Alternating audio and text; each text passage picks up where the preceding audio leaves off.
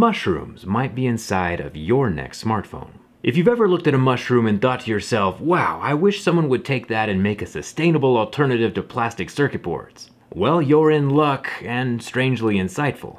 Every computer chip is normally built on a base layer called a substrate. They're usually made out of some kind of unrecyclable plastic, which means a ton of waste when people throw out their old iPhone for an infinitesimally new and shinier iPhone. Luckily, Austrian scientists have been working on biodegradable components made from a species of fungi that grows on rotting wood in Europe. See, the mushroom actually creates a fibrous skin to protect the wood it's living on. And that same hard mushroom skin can also be used to protect microchips. The insulative skin of this super hard mushroom can withstand up to 392 degrees Fahrenheit. And at the end of its life, these mushroom-skinned circuit boards can be tossed in a compost pile to biodegrade in about 2 weeks. As strange as it sounds,